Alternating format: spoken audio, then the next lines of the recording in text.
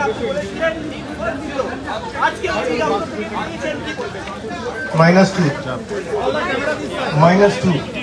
আগে 0 ছিল, আজকে -2 আরো 2 নম্বর কমলো। কেন সেটা আগামী দিন প্রমাণ হবে। আমি যেটা বারবার বলেছি যে সময় নষ্ট, তাদেরও সময় নষ্ট যারা ইডির দপ্তরে কাজ করছে, তাদেরকে আমি দোষ দিই না, তারা তাদের কাজ করছে। যারা রাজনৈতিকভাবে লড়তে পারে না, তারা তদন্তকারী সংস্থার অপব্যবহার করে রাজনৈতিক জমি ফিরে পাওয়ার যে মরিয়া চেষ্টা, তাদের জেনে রাখা উচিত যে ধূপগুড়ি নির্বাচনে হেরে যাওয়ার পর যদি ভাবে আমাকে ইডি দিয়ে ডাকিয়ে ধূপগুড়ি পুনরুদ্ধার হবে, তা সারা জীবনেও হবে না, বা পঞ্চায়েতের ফল উল্টে যাবে, সেটা উল্টাবে না, মানুষের জনসমর্থন বাড়বে। বলুন। আজকে গুরুত্বপূর্ণ একটা বৈঠক ছিল আপনাদের, সেই বৈঠকে আপনি যেতে পারলেন না, আপনাকে জানা হলো ইডি তরফে। এটা কি বলবেন? না, এটা আমি মানুষের কাছে ছেড়ে দিচ্ছি। আপনার চেয়ার খালি রাখা হয়েছে, আপনার চেয়ার ফাঁকা রেখে বৈঠক হয়েছে। আমি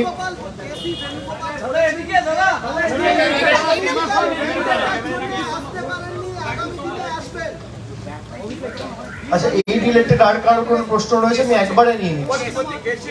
যখন বলছেন তখন রাজ্যের কংগ্রেস এবং সিপিএম তারা অন্য কথা বলছে। আমি প্রথমেই বলি যে আপনারা জানেন যে বম্বেতে শেষ যে বিরোধী দলের বৈঠকটি হয়েছিল, সেখানে একটা সমন্বয় কমিটি বা সিট শেয়ারিং বা কোঅর্ডিনেশন কমিটি তৈরি হয়। সেখানে তৃণমূল সহ 14টা দলের প্রতিনিধির জায়গা হয়েছিল এবং 14 জন প্রতিনিধি নিয়ে সেই কমিটি তৈরি হয়েছিল। আমি একজন প্রতিনিধি ছিলাম। সেই কমিটিতে আমার দলের তরফ থেকে আমার নাম মনোনীত করা হয় এবং সব দল ছেড়ে দিয়ে বেছে বেছে কাকে ইডি নোটিশ দেওয়া হলো, আমাকে। যাই হোক, দিয়েছে, ভালো করেছে, কোনো অসুবিধা নেই। কিন্তু কবে দিল? যেদিনকে বৈঠক রয়েছে।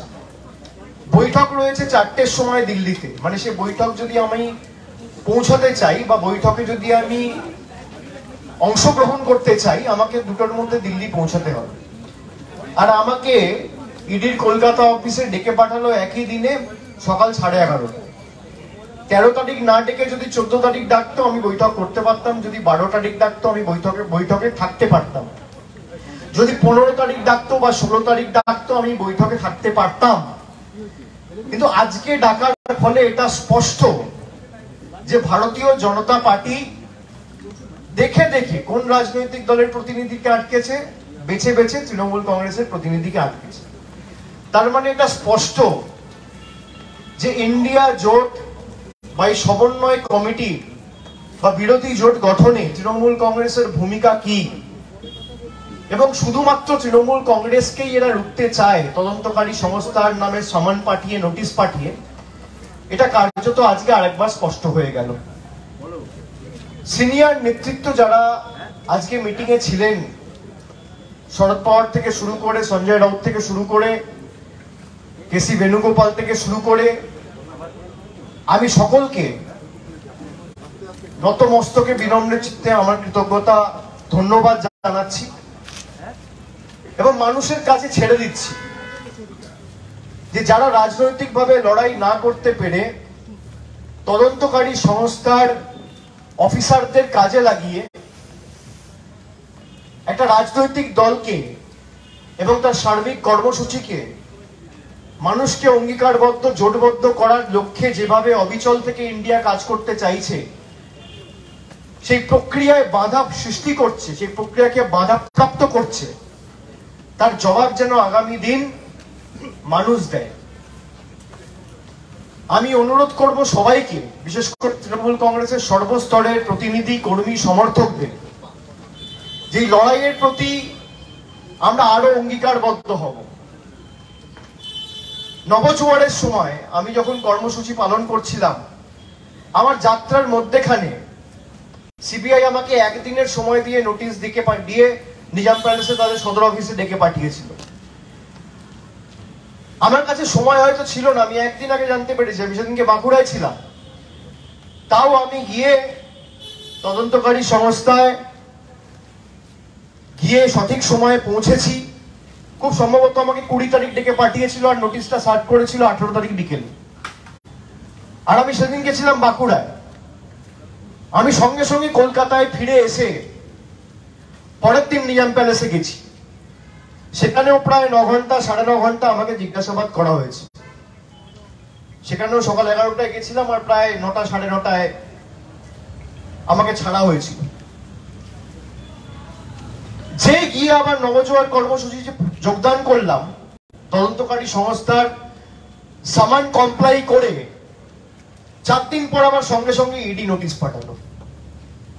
আমি একবারের জন্য তখনই খালি বলেছিলাম যে আমি যেহেতু সামনে পঞ্চায়েত নির্বাচন এবং 8ই মে পঞ্চায়েত নির্বাচন ঘোষণা হয়ে গেছিল, আমি বলেছিলাম যে আমাকে পঞ্চায়েতের পর আপনারা ডাকুন, আপনারা যখন ডাকবেন আমি যাব। পঞ্চায়েতের পর গত 10 তারিখ সামান ইস্যু করে আমাকে আজ অর্থাৎ 13 তারিখ, যেদিনকে ইন্ডিয়া কোঅর্ডিনেশন কমিটির বৈঠক, সেদিনকে সকাল 11:30টায় ইডির সদর দপ্তরে আসার জন্য সমন জারি করা হয়। আমি চাইলে আমাকে অনেকে বলেছিল যে আপনার তো কর্মসূচি ঠিক করা আছে, আপনার তো দিল্লি যাওয়ার কথা। এমনকি অন্যান্য রাজনৈতিক দলের প্রতিনিধি যারা কমিটির মেম্বার, তারাও একাধিক সহকর্মীরা আমার সাথে ফোনে যোগাযোগ করে, ফোনে কথা হয়। তারা আমাকে অনুরোধ করে যে আপনি ইডির অফিসে যাবেন না, আপনি আমাদের বৈঠকটায় আসুন। আমি তাদের অনুরোধ করি যে আমি তাদের কাছে ক্ষমা চেয়ে বলি যে আপনারা থাকুন, আপনারা কমিটির বৈঠক চালান, দয়া করে মিটিং পোস্টপোন বা ক্যান্সেল করবেন না। তার কারণ বৃহত্তর মানুষের স্বার্থে আপনারা লড়াই করছেন, আর আমার লড়াইটা আমি নিজে লড়ে নেব। আমি ইডির অফিসে যাব, আমাকে যা প্রশ্ন করবে, আমার লুকানোর কিছু নেই, আমার ঢাকার কিছু নেই, আমার ধামা চাপা দেওয়ার কিছু নেই। আমাকে যা প্রশ্ন করবে আমার উত্তর তৈরি, আমি উত্তর দিয়ে দেবো, আগেও দিয়েছি, আবার দেবো, ভবিষ্যতেও যদি ডাকে আমি আসবো, সহযোগিতা করব, এটা আমার কর্তব্য। ঠিক একইভাবে আমি ইডি অফিসে এসেছি, সকাল 11:30টায় এসে পৌঁছেছি, আপনারা দেখেছেন। আমাকে যা যা প্রশ্ন করেছে আমি প্রত্যেকটা প্রশ্নর আমার যতটুকু জানার কথা, বলার কথা, আমি নিশ্চিতভাবে সহযোগিতা করে প্রত্যেকটা প্রশ্নের উত্তর দিয়েছি। এবং আমি বলেছি আগামী দিনও যদি আপনাদের দরকার হয় জানাবেন, আমি আসব। আমি কোথাও যাচ্ছি না। আর 9 ঘন্টার জায়গায় যদি আপনি ভাবেন যে 24 ঘন্টা জেরা করে অভিষেক বন্দ্যোপাধ্যায়ের মেরুদণ্ড বিক্রি হয়ে যাবে, আমাকে টানা 48 ঘন্টা জেরা করলেও বা 72 ঘন্টা জেরা করলেও বা 96 ঘন্টা জেরা করলেও আমার এতটুকু কিছু যায় আসে না। তার কারণ আমরা বারে বারে বলে এসেছি, আবার বলছি, আর যাই হোক বাংলার মানুষ নিজের মেরুদণ্ড দিল্লির নেতা বা বহিরাগতদের কাছে বিক্রি করতে জানে না। আমরা আত্মসমর্পণ করতে জানি না, আমরা বশ্যতা স্বীকার করতে জানি না। তদন্তকারী সংস্থার কাজ করবে। কিন্তু আজকে আমি যদি জিজ্ঞেস করি, গত জুলাই মাসে 2022 সালের 22শে জুলাই খুব সম্ভবত বা 23শে জুলাই পার্থ চ্যাটার্জি অ্যারেস্ট হয়েছে, প্রায় 14 মাস হয়ে গেছে। আপনি বলুন কি হয়েছে? সারদায় সিবিআই ইনভেস্টিগেশন করছে, ইডি ইনভেস্টিগেশন করছে। 9ই মে 2014 সালে সুপ্রিম কোর্ট অর্ডার দিয়েছিল সিবিআই ইনভেস্টিগেশনে। 2014 থেকে আজ আমরা 2023 সেপ্টেম্বর, 9.5 বছর হয়ে গেছে, এখনো ট্রায়াল শুরু হয়নি। নারদা 2016-তে হয়েছে, 2017-তে হাইকোর্ট অর্ডার দিয়েছে সিবিআই এনকোয়ারি। 6 বছর 7 বছর ধরে সিবিআই এনকোয়ারি হয়েছে। যারা মেরুদণ্ড বিক্রি করে অন্য জনে চলে গেছে তাদের গ্রেপ্তার করা তো দূরের কথা, তাদেরকে একবার ডেকে পর্যন্ত পাঠায়নি। এই যদি তদন্তকারী সংস্থার ভূমিকা হয়, ভারতবর্ষের প্রধানমন্ত্রী কথায় কথায় যখন 2012 সালে গুজরাটের মুখ্যমন্ত্রী ছিলেন তখন তিনি বলতেন সিবিআই মানে হচ্ছে Congress bureau of investigation. CBI credibility নিয়ে প্রশ্ন তুলতেন। আমি আজকে প্রশ্ন তুলতে চাই, এই কেন্দ্রীয় তদন্তকারী সংস্থার ক্রেডিবিলিটি কি আপনাদের নেতৃত্বে? 9 বছর ধরে একটা তদন্ত চলছে, তদন্তের নামে আপনারা দিনের পর দিন, মাসের পর মাস, বছরের পর বছর লোককে জেল কাস্টাডিতে রাখছে, হেফাজত চাইছে। সেন্ট্রাল গভর্নমেন্টের লয়ার, কাউন্সিলরা গিয়ে কোর্টে প্লিড করছে। আমি আজকে আপনাকে জিজ্ঞেস করতে চাই, প্রায় 9 বছর ধরে সুদীপ্ত সেন কাস্টাডিতে কটা লোক সারদার টাকা ফেরত পেয়েছে? প্রায় 14 মাস ধরে পার্থ চট্টোপাধ্যায় জেলে। আপনি বলুন কি সুরাহা হয়েছে? কে ন্যায় বিচার পেয়েছে এই তথাকথিত শিক্ষা দুর্নীতিতে? এই যে অ্যালেক্স স্কুল এডুকেশন স্ক্যাম কথাটা ব্যবহার করা হচ্ছে, কে বিচার পেয়েছে? আমাদের কাছে এটা অত্যন্ত বেদনাদায়ক, দুর্ভাগ্যজনক যে যাদেরকে টিভির পর্দায় ক্যামেরার সামনে হাত পেতে ঘুষ নিতে দেখা যায় বা টাকা নিতে দেখা যায়, তাদের জন্য কোনোদিন হাইকোর্ট মন্তব্য করে না যে এদেরকে ডাকা হচ্ছে না কেন। যার বিরুদ্ধে কিছু নেই, খালি তাকে রাজনৈতিকভাবে লড়াই না করতে পেরে তাকে তদন্তকারী সংস্থাকে দিয়ে হেনস্থা করার জন্য কেউ কেউ কি ভূমিকা নিয়েছে আমি তাদের নাম না নিয়েই বা বলবো। মহামান্য বিচারপতির একটা নির্দেশ ছিল যে অভিষেক বন্দ্যোপাধ্যায়কে ডেকে পাঠানো। তদন্তকারী সংস্থা ডেকেছে, আমি এসছি, কোঅপারেট করেছি। আমি অনুরোধ করব তদন্তকারী সংস্থাকে যে আমার স্টেটমেন্ট সেই বিচারপতির সামনে জমা করা হোক, বা অন্য কোঅর্ডিনেট বেঞ্চে যেখানে মামলা চলছে সেখানে আমার স্টেটমেন্ট জমা করা হোক। আমি ইডির অফিসের বাইরে দাঁড়িয়ে ইডিকে চ্যালেঞ্জ করে যাচ্ছি যে আমি যে স্টেটমেন্ট আজকে দিয়েছি, আগামীকাল মামলার হিয়ারিং আছে, আপনি সেই বেঞ্চে বা তার কোঅর্ডিনেট বেঞ্চে আমার স্টেটমেন্ট জমা করুন যে আমি কি বলেছি। আর আমি তো প্রথম দিন থেকে যা বলছি আমি আজও একই কথা বলছি। এই এতক্ষণ ধরে আপনারা দাঁড়িয়ে আছেন, আমি মাঝে মাঝে ভাবি এত গরমের মধ্যে বৃষ্টি পড়ছে তাও আপনারা আপনাদের কাজ করছেন। আর ইডি সিবিআই প্রত্যেক 2 মাস 3 মাস 4 মাস অন্তর অন্তর একটা প্রথার মতো হয়ে গেছে। যখনই নির্বাচন আসবে, পঞ্চায়েত নির্বাচনের সময় ডাকা, এখন যেহেতু ধূপগুড়িতে হেরেছে, পঞ্চায়েত নির্বাচনে গোহারা হেরেছে, তাই ডেকে হেনস্থা করা। আবার দেখবেন 3-4 মাস পরে কোন একটা নির্বাচন আসবে বা লোকসভা এগোবে, তারপর আবার ডাকাডাকি শুরু হবে। এটা প্রচলিত প্রথার মতো হয়ে গেছে এবং নির্যাস শূন্য। কোন দোষী শাস্তি পেয়েছে বা আলটিমেটলি কেউ ন্যায় বিচার পেয়েছে বা ন্যায় বিচার যার পাওয়ার কথা, তাকে ন্যায় বিচার পাওয়ার ক্ষেত্রে সদার্থক বা ইতিবাচক ভূমিকা সিবিআই বা ইডি পালন করেছে আপনি দেখাতে পারবেন না। টাইম বাউন্ড ইনভেস্টিগেশন হোক না, একটা কেস 10 বছর ধরে চলছে, তার ট্রায়াল শুরু হয়নি। আপনি ভাবতে পারছেন? সারদা হয়েছিল 2012, 13, 14 অর্ডার হয়েছে, 23-এ ট্রায়াল শুরু হয়নি। তার মানে এডুকেশন স্ক্যামের ট্রায়াল শুরু হতে হতে 2034, 35, 36। আপনি বিচার পাবেন কোত্থেকে? আর কেউ যদি বিজেপিতে চলে যায়, সে ধোয়া তুলসী পাতা, 7 খুন মাপ, সে যাই করুক।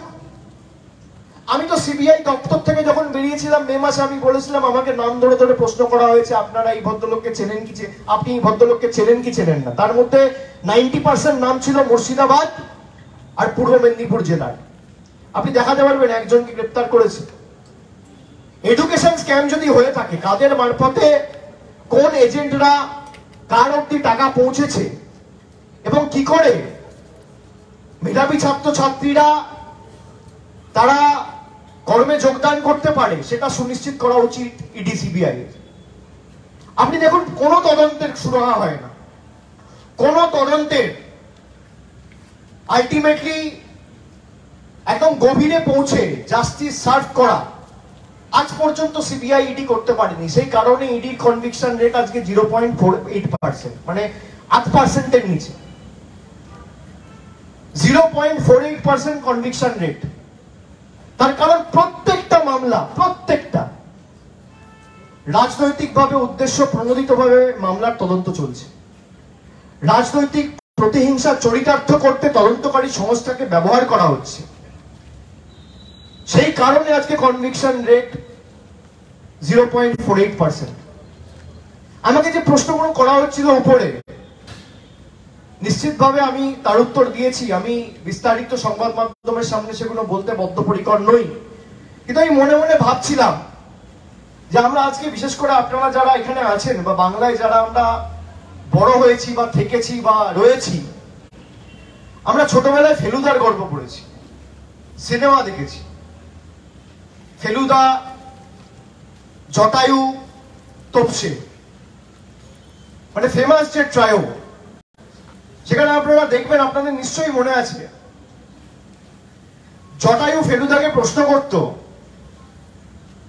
যে আমি যে দৃষ্টিভঙ্গিতে দেখছি তুমিও সেই দৃষ্টিভঙ্গিতে দেখছো, আমি যা দেখছি তুমিও তাই দেখছো, তাহলে তুমি তদন্ত করে প্রকৃত দোষীকে বার করতে পারছো, আমি পারছি না কেন?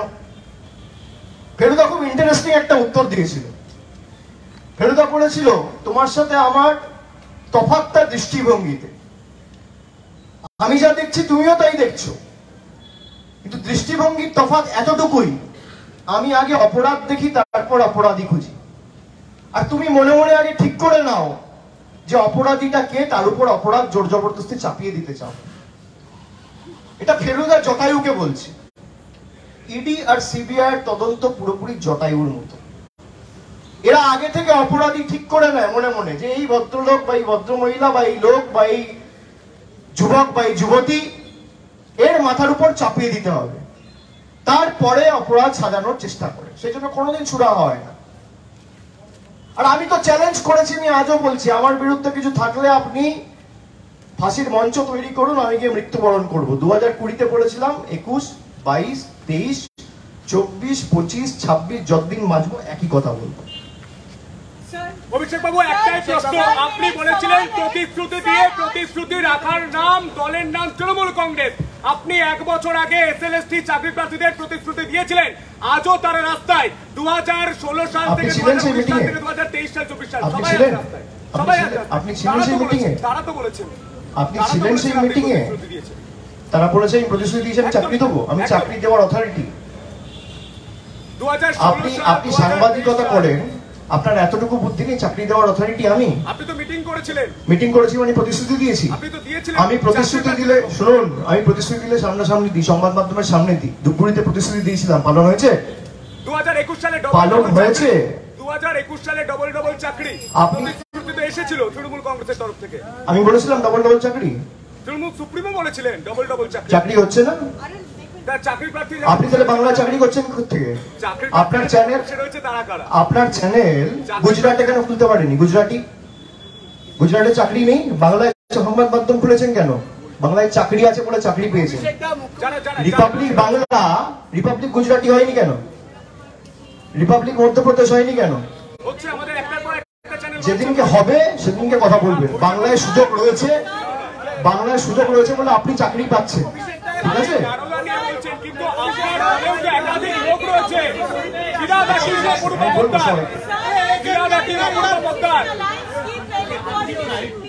एक सेकंड सॉरी सर, आज यूनाइटेड ऑपोजिशन अलायंस की पहली कोऑर्डिनेशन मीटिंग थी, आप भी उस कमेटी के मेंबर हैं।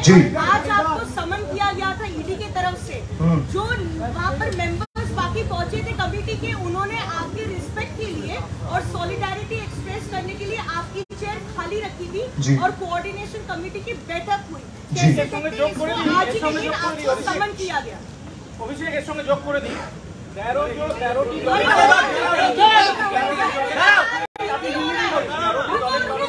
अच्छा मैं बोल दीजिए, बुझे गेছি, बोल दीजिए। पहली बात तो ये है कि मैं सबका बहुत बहुत आभारी हूँ, क्योंकि जो भी ये स्टेटमेंट दिया है या मेरे साथ सॉलिडरिटी एक्सप्रेस किया है वो बहुत सीनियर लोग हैं, बहुत बुजुर्ग लोग हैं और बहुत दिन का अनुभव है उनका राजनीति में। चाहे वो शरद पवार साहब हो या संजय राउत जी हो या केसी वेणुगोपाल हो जो कांग्रेस का प्रतिनिधि है, या आपका राघव चड्ढा हो, या जितने भी राजनीतिक दल के वहां पे मेंबर्स थे, मैं सबका शुक्रगुजार हूं। बट मैं खुश हूं कि आज बैठक हुआ और भारत का हित में ये बैठक हुआ। और क्या बात हुआ क्या नहीं हुआ ये तो मुझे पता नहीं है, मैं अभी अभी निकला हूं, मैं जरूर उनसे बात करूंगा। और मैं यही कहना चाहता हूं कि आने वाला दिन में ये लड़ाई जारी रहे और सर झुकाने में से हम लोग नहीं हैं। और आप इतना देखिए कि जो 14 मेंबर कमेटी बना है उसमें बीजेपी की तरफ से, ईडी की तरफ से नोटिस किसको आया? खाली तृणमूल को आया, मुझे आया और कोई पार्टी को नहीं गया। मैं किसी को लेस इंपॉर्टेंट या लेस सिग्निफिकेंट प्रूव करने का कोशिश नहीं कर रहा हूं। मैं ये कह रहा हूं कि ये साबित करता है कि तृणमूल का भूमिका या रोल इस ऑपोजिशन अलायंस को फोर्ज करने में कितना महत्वपूर्ण है। So it is a testament to the fact that the kind of role Trinamool Congress has played in the last few months to forge this opposition alliance and to make sure that every party has come together irrespective of their political differences and keeping their egos and differences aside. And I thank each one of them for expressing solidarity in my favor and standing beside me in these trying times. Sir, do you think it's a political vendetta because you have been called today by the ED? Otherwise they would have called me tomorrow.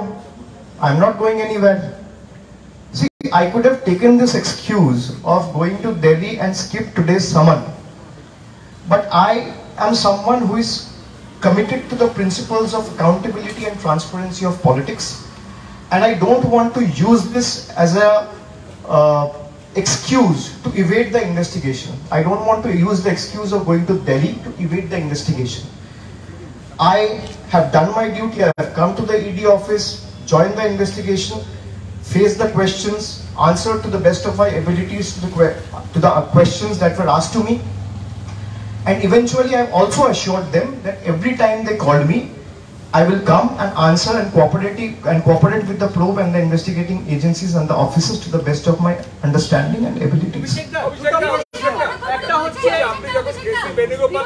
Venugopal যখন এটা বলছেন যে political vendetta আপনাকে নিয়ে বা D রাজা ওখানে meeting আছে, সেখানে রাজ্যের এখানে কংগ্রেস এবং সিপিএম ঠিক উল্টো কথা বলছে, এটা কেন? মানে এই দেখুন, কেসি বেণুগোপাল হচ্ছে কংগ্রেসের জেনারেল সেক্রেটারি, খুব সম্ভবত ইনচার্জ অফ অর্গানাইজেশন। এবার সে এক কথা বলছে, এখানে নেতৃত্ব এক কথা বলছে, যেটা আপনি বলছেন আমি এখনো পর্যন্ত দেখিনি, আমি জানিও না, আমি তো ভিতরে ছিলাম। আমি তদন্তকারী সংস্থার অফিসারদের সাথে তদন্তে সহযোগিতা করা আমার সীমাবদ্ধ এখতিয়ার অনুযায়ী চেষ্টা করেছি, সুতরাং বাইরে কি হয়েছে কি না হয়েছে আমি জানি না। কিন্তু যদি এটা হয়ে থাকে এটা তাদের দলের অভ্যন্তরীণ ব্যাপার, আমি কি বলতে পারি? তারা যদি তাদের পার্টির লিডারশিপকে ডিফাই করে, এটা তো আমার কিছু করার নেই। এতে কংগ্রেসের দলীয় শৃঙ্খলা কোথায় সেটা কংগ্রেস ন্যায় বিচার করুক, আমি কি বলতে পারি? যদি তৃণমূলের হতো তাহলে আমি উত্তর দিতে পারতাম, তৃণমূলের তো হয়নি। সিপিএম এর হলে সিপিএম উত্তর দেবে, কংগ্রেসের হলে কংগ্রেস উত্তর দেবে।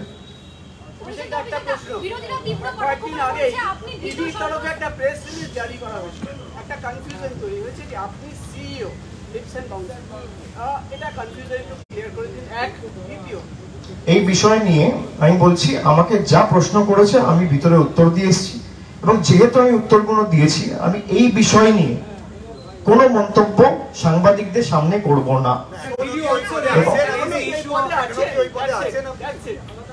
আমি এখনো ওই পদে আছি এবং আমি আবার দায়িত্ব নিয়ে বলছি, আপনাদের মধ্যে বেশ কিছু সংবাদ মাধ্যম এমন করে একটা হাওয়া তৈরি করছেন যে লিপস এন্ড বাউন্সে এসএসসি দুর্নীতির টাকা ঢুকেছে। 10 পয়সা প্রমাণ করুন, 10 পয়সা প্রমাণ করতে হবে। আমি দায়িত্ব নিয়ে বলছি 10 পয়সা, কারণ একই প্রশ্ন, এই লিপস এন্ড বাউন্সের আজকে যে প্রশ্নগুলো করা হয়েছে, আমাকে 2 বছর আগে একই প্রশ্ন করা হয়েছে। একই প্রশ্ন আপনি কয়লা দুর্নীতিতে করছেন, একই প্রশ্ন আপনি ক্যাটেল স্ক্যামে করছেন, একই প্রশ্ন আপনি এসএসসি স্ক্যামে করছেন। মানে আপনারা দেখাতে চাইছেন যে প্রসিডস অফ ক্রাইম একটাই টাকা 3টে কেসে জড়িত। এটা তো হতে পারে না।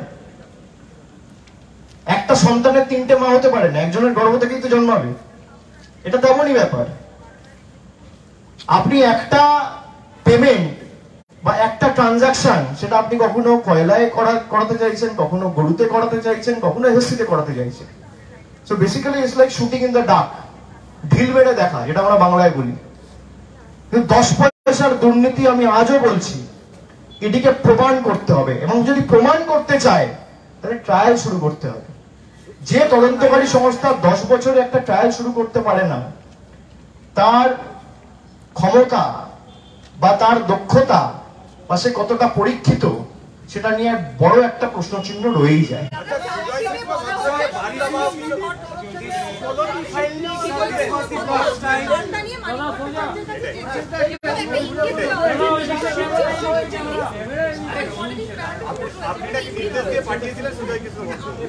ইডির দায়িত্ব প্রমাণ করা, ইডি করে দিক, আমাকে ডাকতে হবে না, ফাঁসির মঞ্চ এখানে তৈরি করুক। This was the first time that you and ED officers met, and we know This was not the first time. In this context, after 16 files were allegedly downloaded in one of the computers of your office, did they issue any explanation as they met you in person?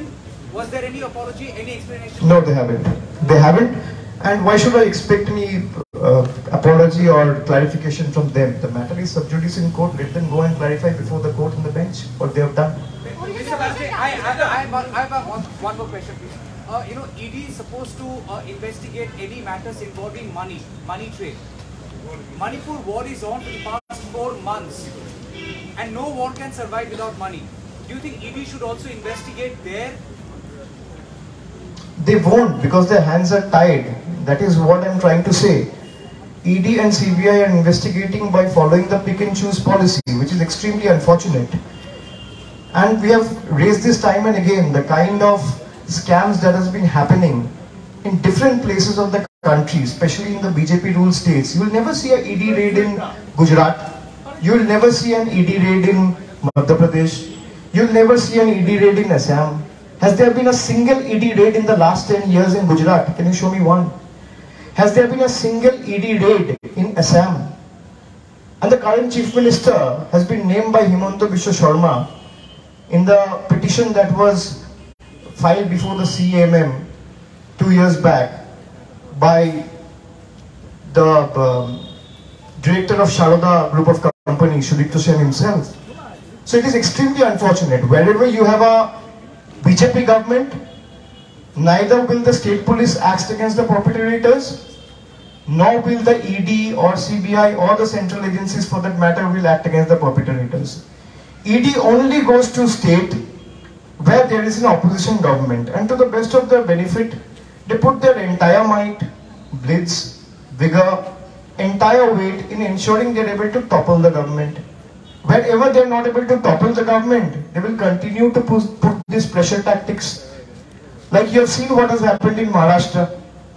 The biggest accused in Maharashtra was Ajit Pawar. He has so many ED, CBI cases dangling on his head. Now he is a part of the NDA government. He joined the BJP and he became pure. No one is there to question him right now. He is the deputy CM of the NDA government. You saw what happens with Eknath Shinde and the 40 MLAs that switch side. 30 of them have ED cases dangling on their head. ED has not questioned them ever since they joined and changed or switched sides. This is ED for you, this is CBI for you. And I don't blame the officers working in the directorate. They are doing their duty. They are only following orders and obeying their political masters, which is ultimately leading to destruction of the country and its economy. Because BJP in the name of double engine government is looting the country. BJP is not able to face and fight the opposition. That's why it is using ED, CBI to its benefit. Let there be free and fair investigation. If Shubhendu Adhikari can be seen taking money on television, what is compelling ED to not call him? What is compelling CBI not to call him? What is compelling these investigating agencies not to act against those who have joined the BJP? There is no answer.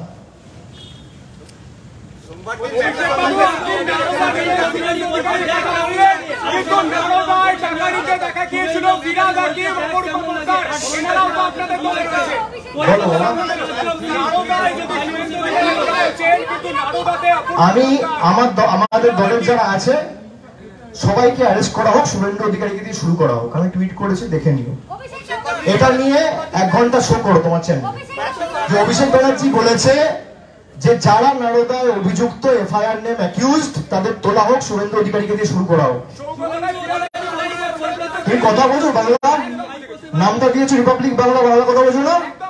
আমি বলছি যারা involved, FIR name accused, যারা, সে তৃণমূল হোক BJP হোক, তাদের সবার শাস্তি হোক, শুভেন্দু অধিকারীকে দিয়ে শুরু করা।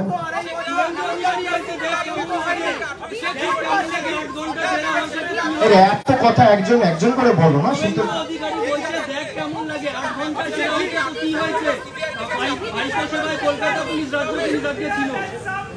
শুভেন্দু অধিকারী আজকে বলছে দেখ কেমন লাগে 8 ঘন্টা জেরা হয়েছে, কি হয়েছে? শুভেন্দু অধিকারী এবং তার ভাইকে বারবার হ্যারাসমেন্ট করা হয়েছে। কলকাতা পুলিশ, রাজ্য পুলিশ আজকে ভাইপো সেবা। ওকে বললাম ধূপগুড়িটা ভালো লেগেছে? আমি যদি বলি ধূপগুড়ি ভালো লেগেছে, দেখ কেমন লাগে। আমি তদন্তকারী সংস্থা ব্যবহার করে দেখ কেমন লাগাতে চাই না, আমি রাজনৈতিক ভাবে হারিয়ে দেখ কেমন লাগাতে চাই।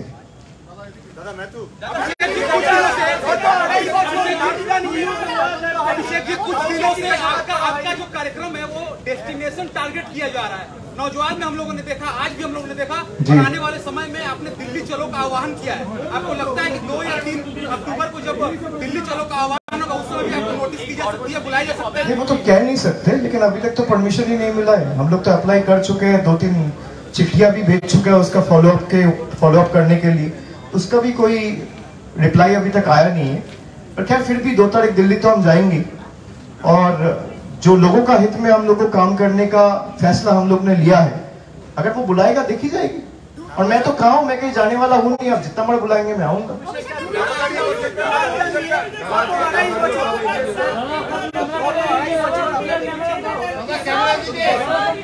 अरे प्रश्नটা তো শুনি, তারপর তো ক্যামেরার দিকে।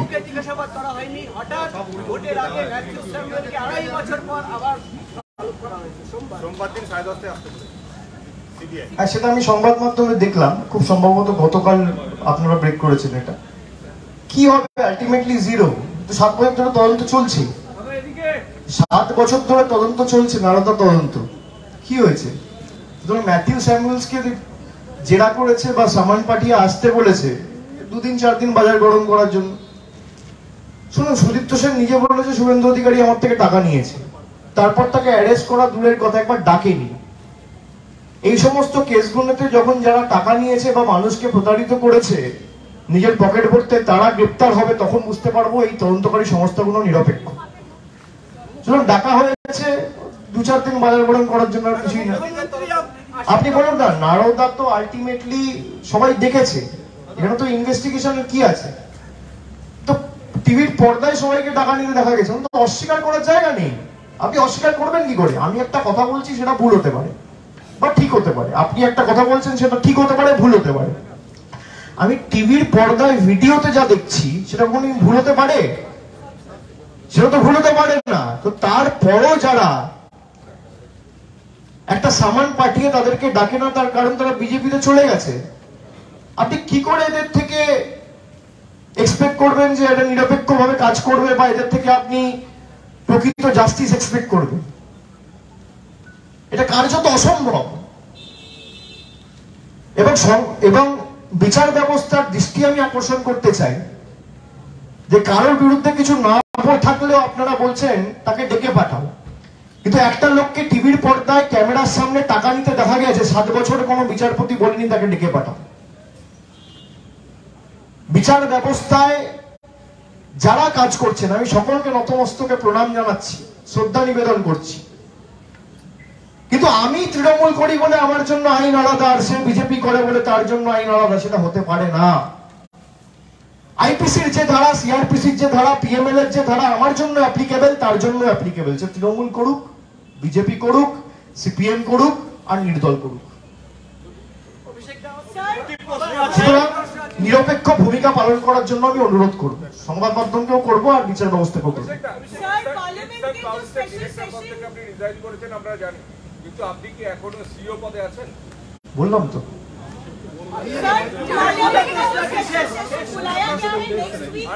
जी सॉरी, पार्लियामेंट का जो स्पेशल सेशन बुलाया गया है नेक्स्ट वीक, उसमें जो बिजनेस दिया गया है उसमें कहा गया है कि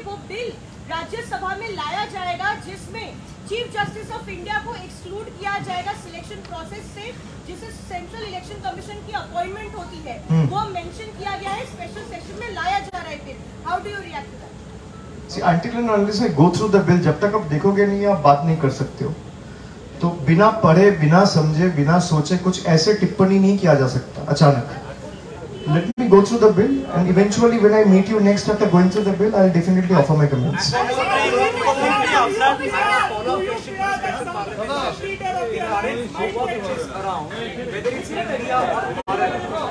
This is nothing, I'm telling you, this is just a distraction orchestrated by the BJP to divert and shift attention from the pertinent issues. Like price rise. I've been saying this time and again. This entire India versus Bharat narrative and the discourse that BJP is trying to create, they are just trying to create it to make sure that the population or the populace at large is engaged in this debate and they ignore the more pertinent issues in the country, like price rise, like inflation, like communal hatred, like India's economy in shambles. These are the more like border disputes. China has released a map which has subsumed almost 95% of Arunachal Pradesh. Is BJP discussing? They boast about nationalism, that they are the biggest nationalist in the country. Have you seen the Prime Minister uttering a word? They are not uttered a word. And when are you, this is the same government who gave an affidavit 4 years back before the Supreme Court that we cannot change the name of India to Bharat. Now they are very conveniently using Bharat just because opposition alliance have been named as India. What they don't realize is, if 37% of the country has voted in favor of BJP, 63% of the country, you call it Bharat, you call it India, you call it anything you want. But the fact remains that 63% of the country, and this number will go bigger and higher in the days to come, have voted against you and will continue to vote against you. Will opposition regard the issue of Manipur once again be Bharat or be India? In India's Manipur and in Bharat Definitely, definitely. Whatever is happening in Manipur is extremely unfortunate and we will definitely take it up. Our Chief Minister has written to the Home Minister when the incident started, when the entire hue and cry and the kind of torture that was unleashed on the people of Manipur actually unfolded, and we will definitely take it up in the next session as well if we are being given the proper opportunity.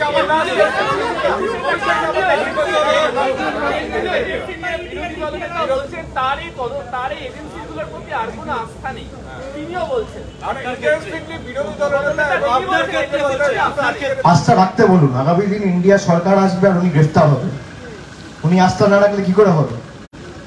BJP থাকবে না, ED থাকবে, CBI থাকবে, ভারতবর্ষের সংবিধান থাকবে, কেন্দ্রীয় তদন্তকারী সংস্থার উপর আস্থা রাখতে বলুন। এতদিন আস্থা ছিল না, এবার আস্থা রাখতে হবে, কারণ এবার আর ইন্ডিয়া না, ইন্ডিয়া সরকার হবে।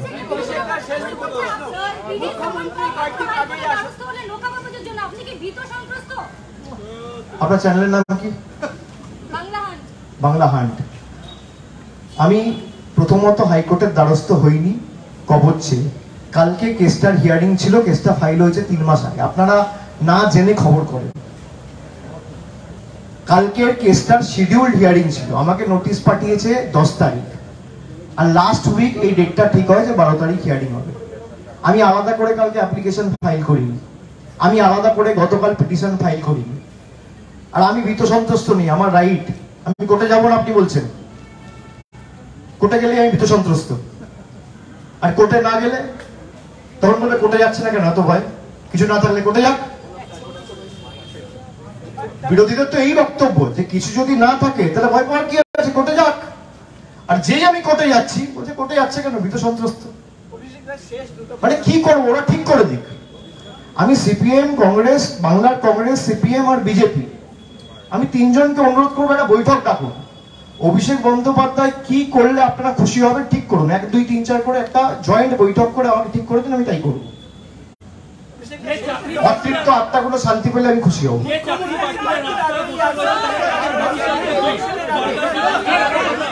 তাদের ভবিষ্যৎ সুনিশ্চিত করতে গেলে সিবিআই ইডি কে নিরপেক্ষভাবে কাজ করতে হবে।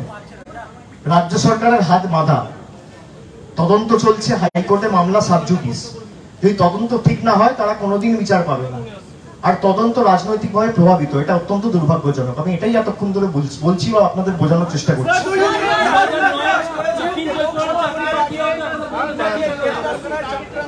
আজকে আপনি প্রায় 9 ঘন্টা ছিলেন, আপনি বেরোনোর পর একই আশঙ্কা প্রকাশ করছেন।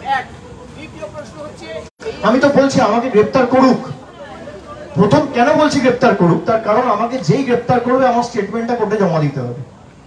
কোর্টে যেই স্টেটমেন্টটা জমা দেবে স্টেটমেন্টটা পাবলিক হবে, দেখুক লোক যে আমি কোন ইনভেস্টিগেশনে গিয়ে কি বলেছি এবং কোথায় আমার বক্তব্যের কি ডিসক্রিপেন্সি রয়েছে। এবং আমি চ্যালেঞ্জ করে যাচ্ছি যে ক্ষমতা থাকলে, আপনার বুকে দম থাকলে আপনি আমায় গ্রেপ্তার করুন।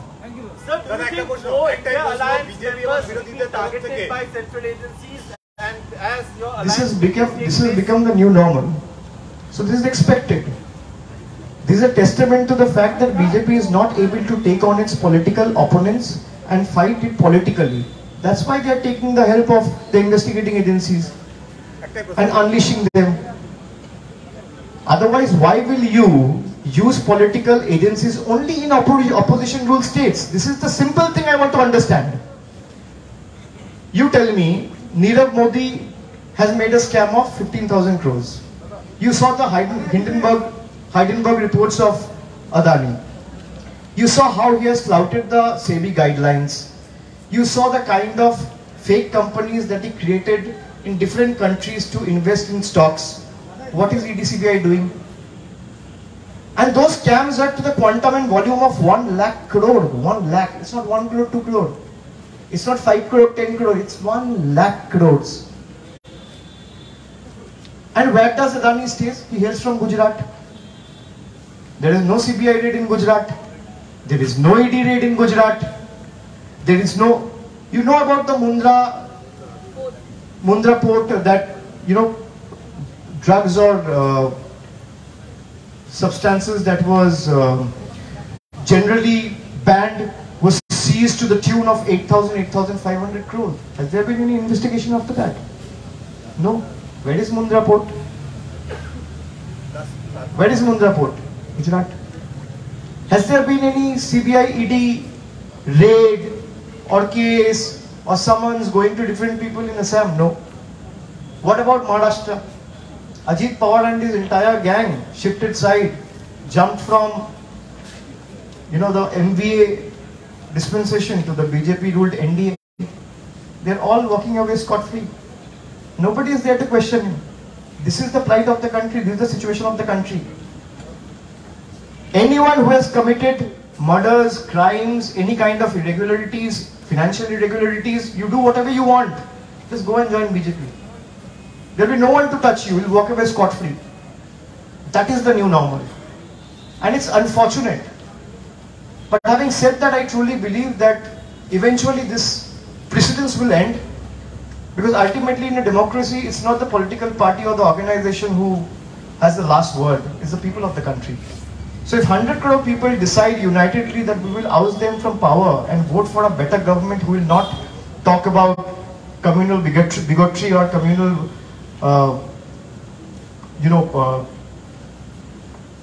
communal tension, hatred, or any kind of, you know, divisive politics, then people will have the last word. In a democracy, ultimately it's people who decides who will dictate the terms. It's not the political parties or the leaders of the political parties. This is something which the BJP needs to understand, and it's high time. I'm sure you have seen the videos of Lalit Modi, fugitive Lalit Modi, attending the marriage ceremony of Harish Salve, former Solicitor General, and today he's also part of the panel which is trying to see the possibility of one nation, one vote. Unfortunate, what else can I say? You must have seen Mehul Choksi's red corner notice is cancelled, it's nullified. And he has looted the country to the tune of 20,000 crores. Where does he come from? Again, Gujarat. No CBI, no ED did nothing. You will not see investigating agencies acting on the real financial irregularities. They're only after political witch hunts. They're only after political witch hunting. then only after opposition leaders to make sure that this keeps them busy and they're not able to concentrate on politics and play their or do their bit for the bigger role or the bigger battle ahead in 24. But come what may, we as a party or a member of the opposition or a member of the India Alliance, come what may, we will not budge an inch from the fight against these autocratic forces, and we will take it to the, we'll fight to the last drop of our blood in ensuring that they're ousted, and they are paid back in their own in their own medicine.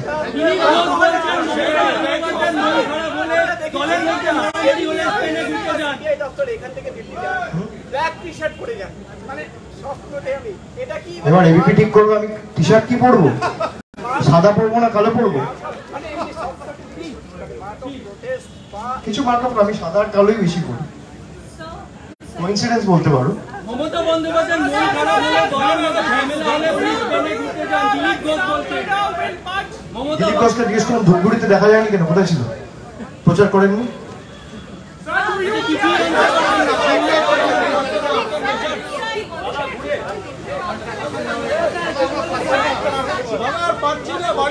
আমাকে এই বিষয়ে যা প্রশ্ন করা হয়েছে আমি তদন্তকারী সংস্থাকে বলে এসেছি, উত্তর দিয়ে এসেছি।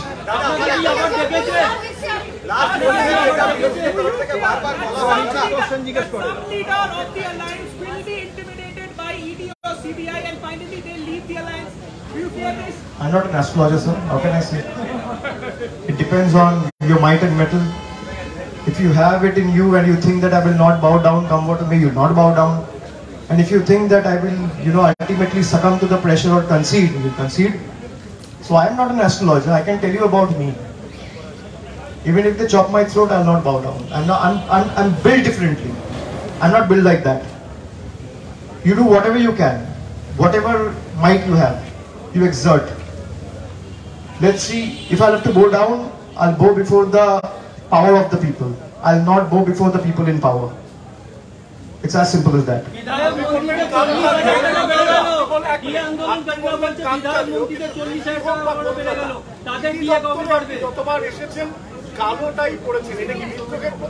তো বললাম তো, এটা পিওর কোইন্সিডেন্স।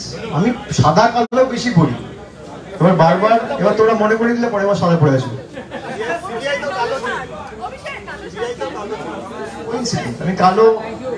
আমি কালোই বেশি পড়ি। তোমার আমার যে কটা জায়গায়, যে কোনো জায়গায় গেছি আমি দেখবে সাদা বা কালো আমি বেশি পড়ি, আমি রং কম পড়ি।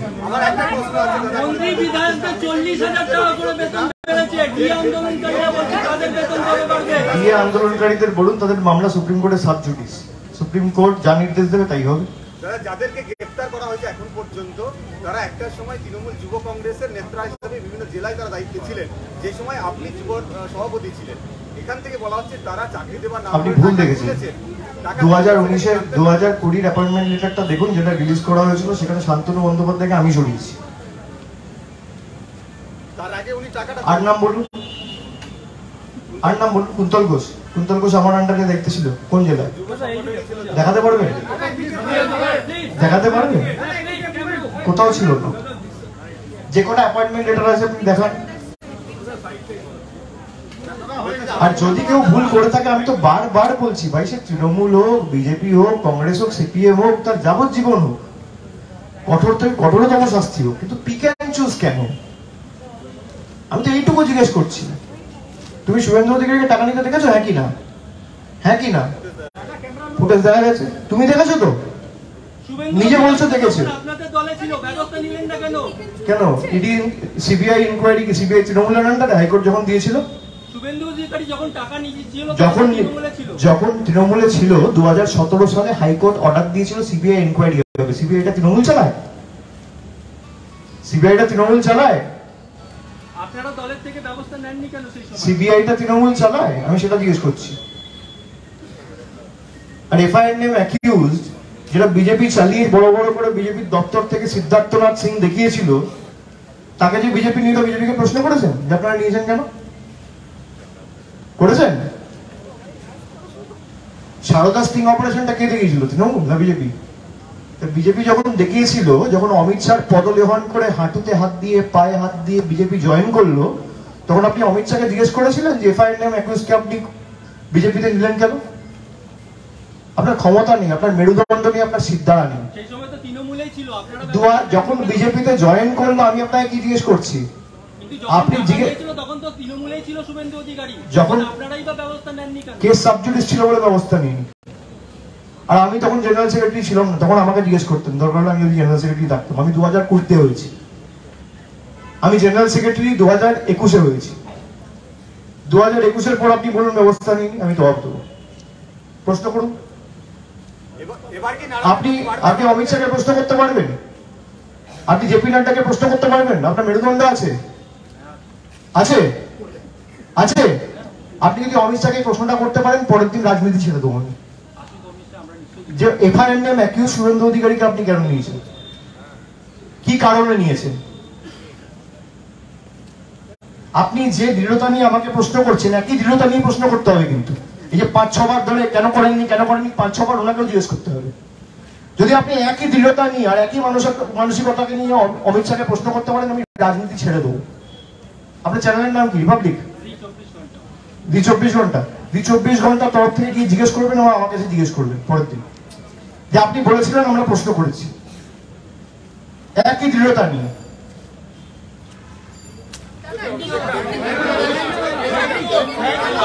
হ্যাঁ, তদন্ত ঠিক দিকে এগোচ্ছে না, এগোলে আপনি কিন্তু শুরু হতো। আরে 1 মাস 10 দিন 15 দিন ধরে তো তদন্ত হচ্ছে না, তদন্ত চলছে প্রায় 1.5 বছর। 1.5 বছরে কি হয়েছে? আর আপনি 1.5 বছর ছেড়ে দিন, যে তদন্ত 10 বছর ধরে চলছে তার কোনো শুরু হয়নি।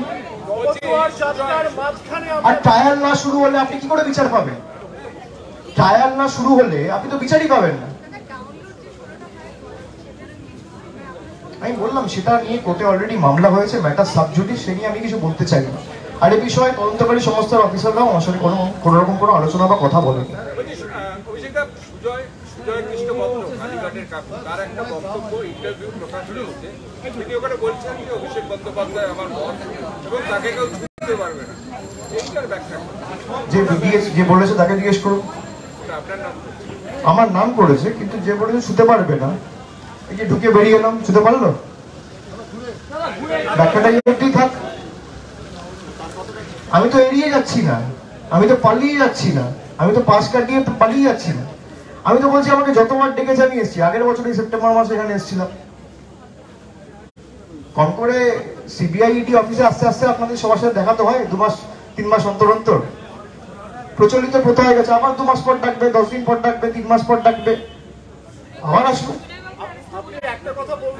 নিশ্চিত সুজয় ভদ্রর বিরুদ্ধে যা আছে প্রমাণ দিক, কোর্টে কেস চলবে এবং কোর্টে চলছে, বিচারাধীন, নিশ্চয়ই রাজনৈতিক।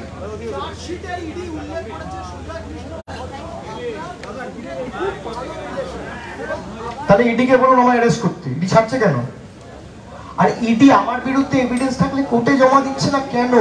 কোর্ট তো চাইছে যে তুমি তোমার কাছে কি ট্রেল রয়েছে কোর্টে জমা দাও। ইডিকে কে বারণ করছে? আমি তো ইডি চালাই না, আমি তো ইডির দপ্তরের বাইরে দাঁড়িয়ে ইডির অফিসারদের চ্যালেঞ্জ করে যাচ্ছি আমার বিরুদ্ধে কিছু থাকলে কোর্টে জমা দিন। কেউ তো বারণ করছে না। আর কোর্টে যদি জমা দেয়, কোর্ট তো আমাকে কোনোদিন কোন রকম কোন রক্ষা কবচ দেবে না আমার বিরুদ্ধে যদি কিছু থাকে। সুপ্রিম কোর্টে ক্ষমা চাইতে হয়েছে ইডিকে, এলওসি করেছে বলে। এই ইডিকে সুপ্রিম কোর্টে গিয়ে ক্ষমা চাইতে হয়েছে। আর খুব সাম্প্রতিক কালের ঘটনা, 2 বছর 4 বছর আগের না, 2 মাস আগের ঘটনা। আমার বিরুদ্ধে কিছু থাকলে তুমি কোর্টে জমা দাও, কে বারণ করেছে? আমাকে অ্যারেস্ট করো। এই 4 বছর ধরে এই নিয়ে কবার এলাম? আমি 5 বার এলাম, আমার স্ত্রী 4 বার এসছে, 9 বার ইডি সিবিআই মিলিয়ে 2 বছরে। আমি তো এড়িয়ে যাইনি। তোমাদের আগ্রহ রয়েছে অভিষেক বন্দ্যোপাধ্যায়কে অ্যারেস্ট করবে না কেন? আরে ভাই, যেটা বলছো সেটা ওদেরকে বলো, ইনফ্লুয়েন্স করে তোমরা কোর্টে জমা দাও। দুধ কা দুধ, পানি কা পানি।